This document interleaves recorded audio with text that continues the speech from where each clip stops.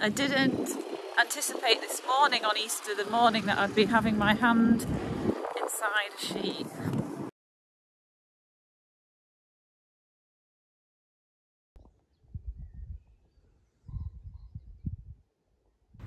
And it was an absolutely gorgeous, stunning morning. That's the moon, a beautiful half moon that you could see, and all appeared to be very peaceful with the sheep and the livestock. And little did I know that the day was going to turn out to be quite eventful.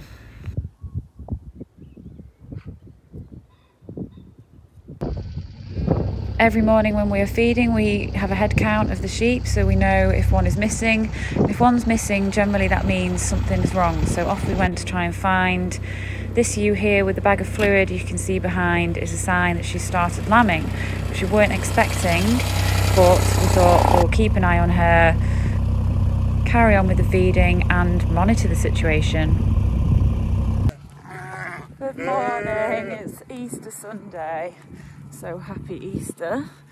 We're just feeding round. We've got a few days to go now to lambing, so there's some wide loads. It's a really nice morning, very cold though, we've got some frost on the ground. And it looks like one of the triplets has started to lamb. She's been a bit of a problem this week. She's had some calcium injection and she's been a bit off it, so we're not quite sure what's going on there. We'll have to wait and see.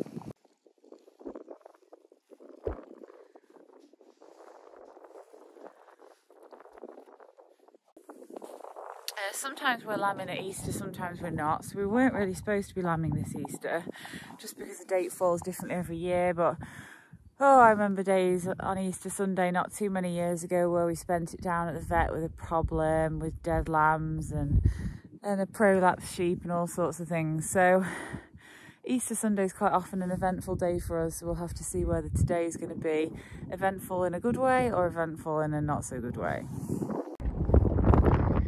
So that group are fed over here, sheep fed over there,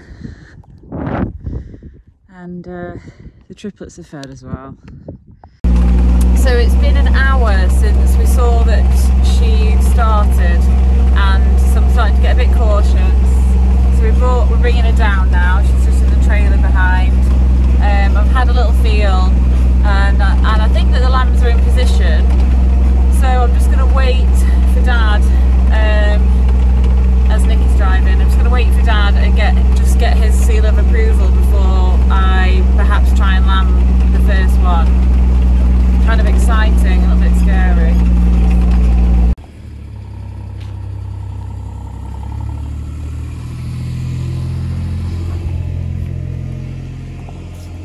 There we go. Okay.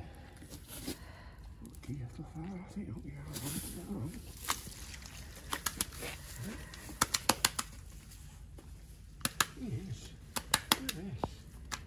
My word. Breathe in. Yeah.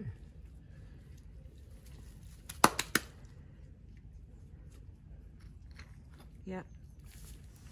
Just fetch a bit of straw, Joe. A bit of... That's ideal. I pinched its nose. Oh, good girl. Do you think it's okay? Hmm? It doesn't look super duper alert.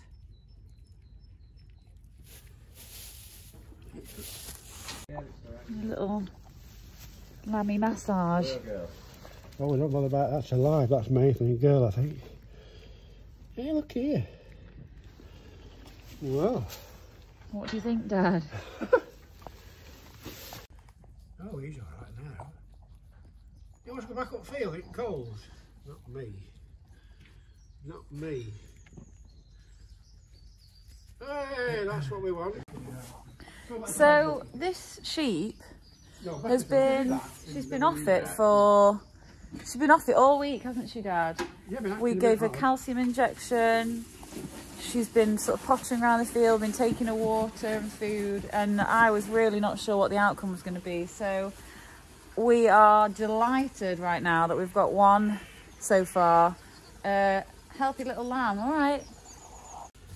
That's all right. I can do what you got there. Talk to your baby.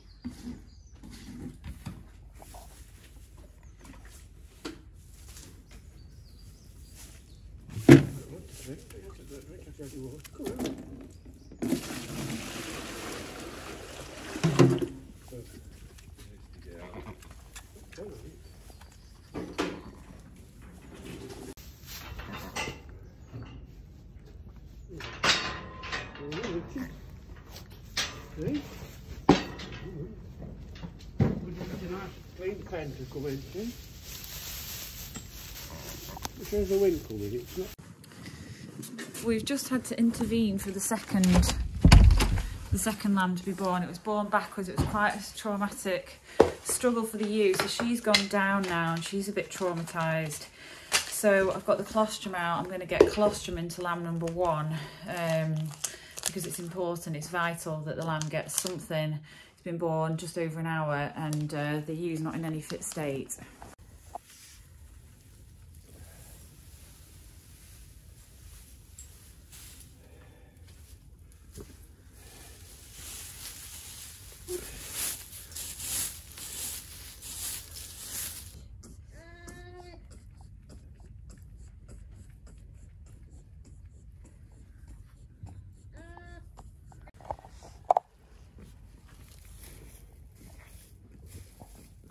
What about any? Do you think it's okay?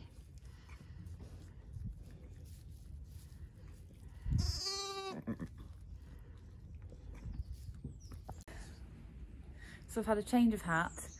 She's now got 2 lambs. I've given one of them colostrum and we are waiting to see whether the third arrives naturally or if we need to intervene for the third. Because she's not been pushing,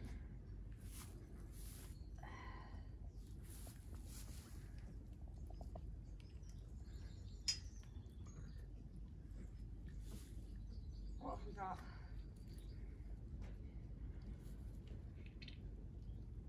What have we got? Backwards. Not looking so bright. No, I don't think. I'll give it a. I'll give it a good rub. Right. Shake it Come around. on, baby. Its back end feels very. It'll be a miracle if this is okay. It is. Come on, baby. Come on. I'll give it another shake. It feels very, very funny. Its back end doesn't feel quite right. So the purpose of swinging the lamb, if you're not sure what I'm doing and if you think it looks cruel, it's to expel any fluid that may be in the lungs or the airways so that the lamb can breathe. And it's a practice that I've seen being done in veterinary practices and by other farmers. And I do believe that when you're trying to give a lamb the best chance of life, it is necessary. In this case, it didn't work, unfortunately. A lot of fluid came out, and the lamb had a very weak heartbeat, but unfortunately it passed away after about 5 minutes. Is there anything happening? Yeah, there was. Let's have another shake.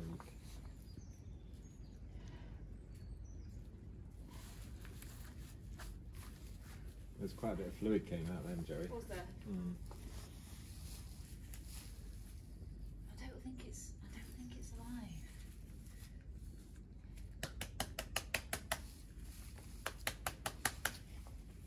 I don't think it's alive. What more can I do? Blow into its mouth. Like just open its airways and just blow, not mouth to mouth, just blow. What do you mean? Yeah, just blow down its mouth.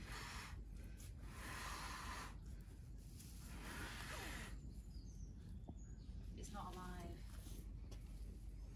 Just keep rubbing it. Keep stimulating it. Something's not quite right here. Okay. Can you see the back end? It's It's very. just thin, isn't it? It's Quite a long, thin lamb. You feel it, Nick. Feel it. Tell me what you would do. So in this case, as you can see, it's kind of a stressful situation. We were doing the best that we could with the knowledge and experience that we had. The lamb was non-responsive by this point, so it was a last-ditch attempt to see if we could get any signs of life, and unfortunately we couldn't. So then you have to turn your attention back to the lambs that are living, and there are 2 lambs that need our attention here. So I've just come back down to the house and I'm making up colostrum mix number 2. The whole process of this birth has not gone easily for the ewe. 2 lambs born backwards. We've lambed all of them manually, like, you know, had to put a hand in and help her. Lamb number 3, I don't think is going to survive, and that is hard. I guess you just, you know, you have to get used to it. It's the first one really of the official lambing season, so you get used to like the shock and the disappointment and all the emotions that you feel, but we just need to focus on the ones that are here, get the colostrum in them so they've got a fighting chance, because without it they won't. So get the colostrum in, make sure that they stay warm, that she's being attentive, and that they can get up and have a drink from her as soon as they're ready. Baby number 3.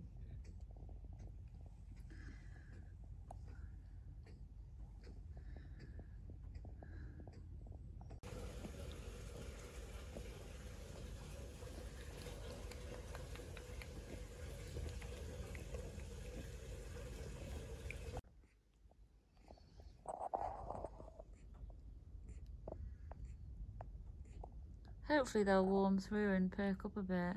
Oh, the lamp's gone out. So it's now 1:30 and we've got 1 doing well and 1 not doing so well.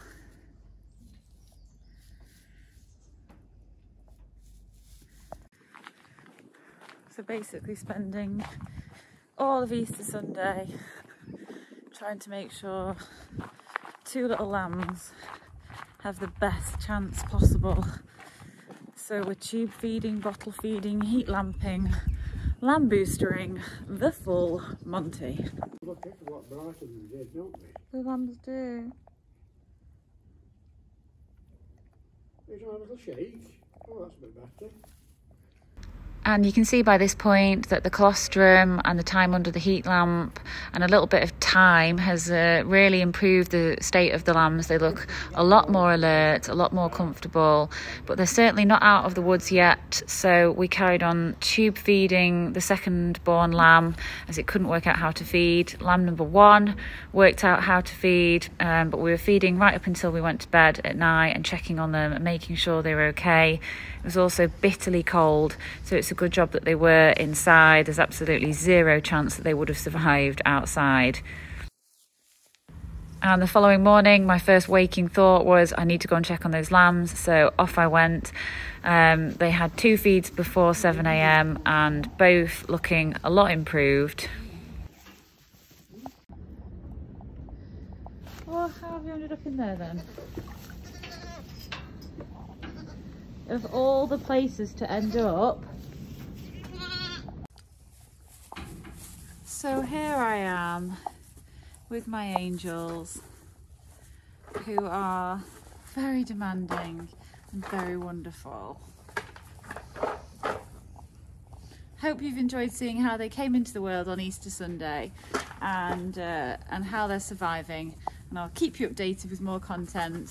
If you've enjoyed the video, please give it a like, and I will look forward to reading your comments, and I'll bring you more updates very soon.